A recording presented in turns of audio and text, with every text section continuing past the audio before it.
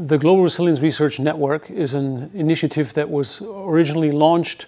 by Northeastern University in Boston, Professor Stephen Flynn, heading the Global Resilience Institute at Northeastern. Him and our institute, we have been collaborators in the past, and we have decided that it's time to actually bring together the leading applied research organizations from around the globe who are involved in basically taking results and examples from applied research and putting them into action, into real-world applications across sectors and across domains, and especially across the disciplines that are involved. Both of our organizations not only include engineering and technical sciences, but pretty much